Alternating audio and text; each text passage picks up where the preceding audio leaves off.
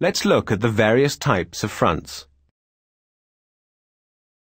A cold front occurs when a cold air mass replaces a warm air mass. Because the cold air is denser and heavier than warmer air, the wedge of cold air pushes under the warm air, lifting it up. The warm air can be in a stable or unstable condition.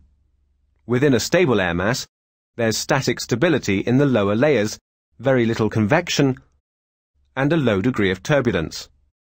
In an unstable air mass, static instability prevails, along with greater convection and high turbulence.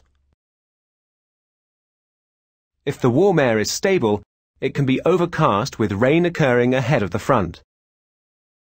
If the air is unstable, cloud will form, typically cumulus and cumulonimbus, accompanied by thunderstorms.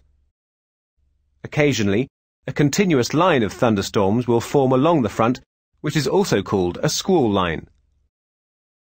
Squalls may create fierce and destructive conditions such as strong winds, tornadoes, hail, or sleet. Note, a cold front usually moves faster than a warm front. If it's associated with bad weather, you may have little time for safety preparations and course changes.